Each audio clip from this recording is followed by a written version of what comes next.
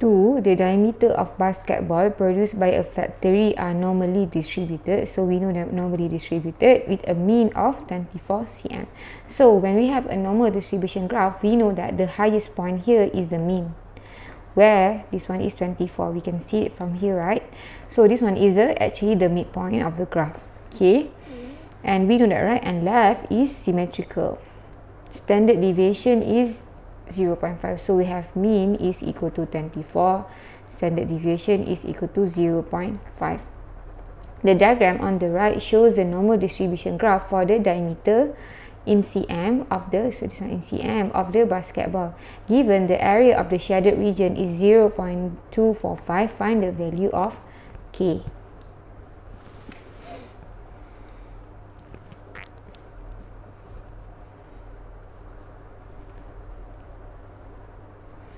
So here we can see that the value of x is in between K and this one. So this one is in between, x is in between K and 25.4. So how to find the area of shaded region? So we know that when we want to find the z score, so the z must be larger than 0, right? So we see here what we can find that if we find that probability of x is larger than k, we get everything, right? But then we don't want this area after 25.4, so minus probability of x is larger than 25.4, then we will get the shaded region. This one is equal to p, x is larger than k, minus probability x is larger than 25.4.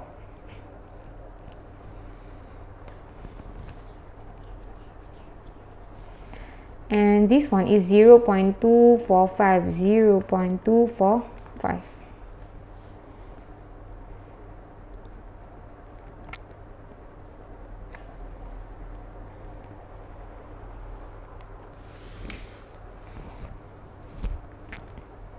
Okay, so here we have this one, z is equal to x minus mean divided by standard deviation. So for the first one we have this one, right? So x is 25.4 minus our mean is 24 divided by 0.5. So here we get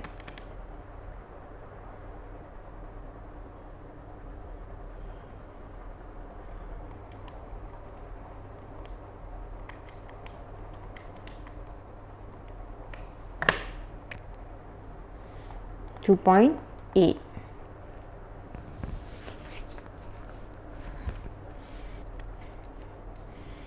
So here probability of x is larger than k is equal to, so here we bring it to this side, so 0.245 plus probability of x is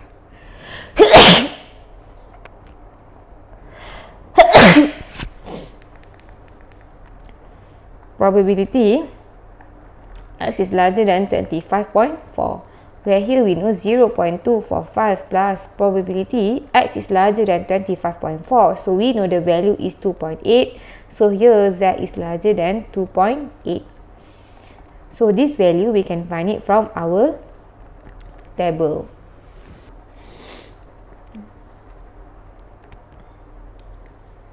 So here 2.8, so we are talking about z, so this one is our z score. So 2.8, you see here we are going down, so we have 2.8 means 2.80, so here 2.8 and this one is 0, which is 0.00256.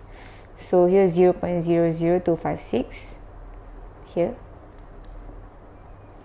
so this one is 0.00256 and this one is 0.245. So when you add it, you get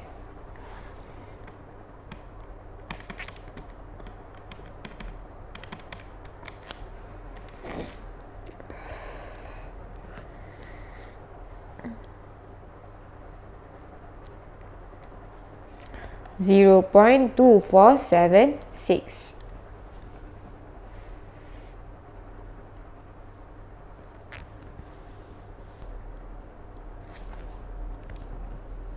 So here probability of z is larger than k is equal to 0.2476.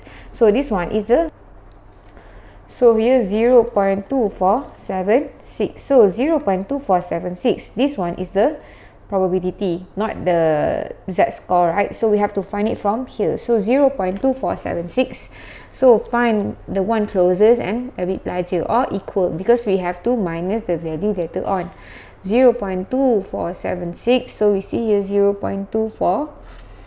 So this one, okay, this one is 2451, which is smaller. So this one is 0.2483.